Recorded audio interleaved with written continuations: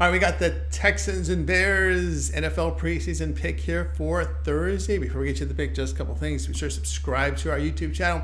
Free NFL picks updated all season long and free picks every day for the major sports, making it a great time to subscribe. Hey guys, give us a like, a thumbs up on this video. We greatly appreciate it. Hey, remember to visit our site, TonySpicks.com, for our best plays. Our premium picks are there. And our promo code TonyT at checkout will save you 20% off. Click the link in the description to get to our site. All right, let's get the pick here. It is Bears and Texans Hall of Fame game played in Canton, Ohio. Houston will not play C.J. Stroud here. His backups, though, have plenty of NFL experience here in Davis Mills, Case Keenum, Tim Boyle. Matter of fact, all three backups have starting experience. Chicago will not play starters in this game. The backups, Caleb Williams, are Tyson Bagent, Brett Rippon, and Austin Reed. Davis Mills has been seeing most of the reps with the second team in preparation for this game.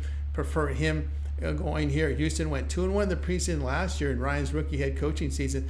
They got good defensive performance in their preseason opener against the Patriots last year. Houston has experience and more quality at backup quarterback.